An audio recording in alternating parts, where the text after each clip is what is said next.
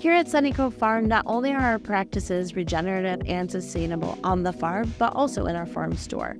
A good example of this is that we use reusable half-gallon glass jars. When you come to the farm to buy milk for the first time, you'll purchase those jars.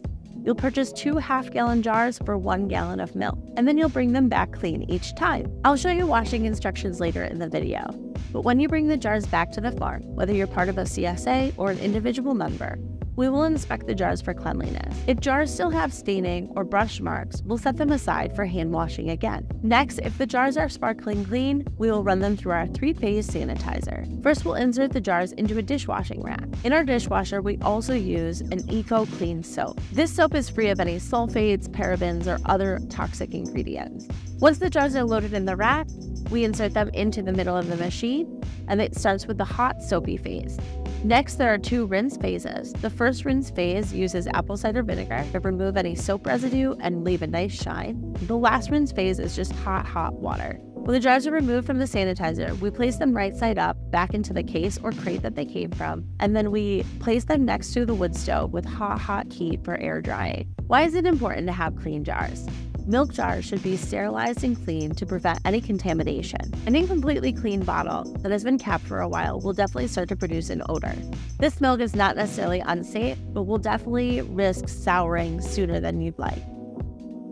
Rinsing or soaking empty bottles right away helps a lot. I often use cold or lukewarm water because if the water is too warm, it can actually bind the milk to the glass. If you're going to use a dishwasher for cleaning your jars, rinse and soak them first before putting them in the dishwasher. If you're hand washing jars, rinse and soak them first with cold or lukewarm water before submerging them in soap.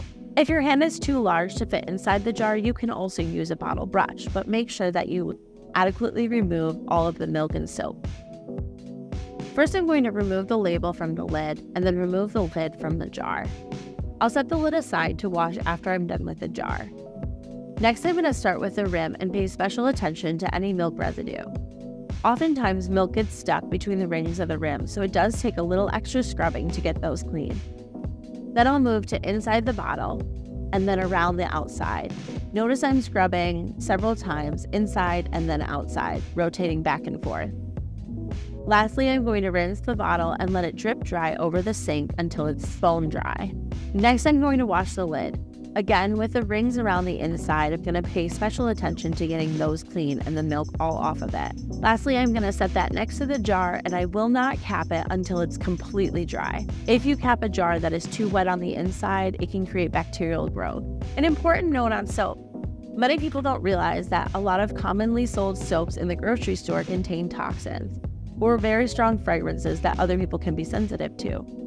When we're inspecting jars as they return to the farm, if they have a strong soap smell, we will wash them again with a non-toxic soap. We recommend that even if you choose not to use it on a regular basis, that you always keep a non-toxic, eco-friendly soap in your home for washing milk bottles.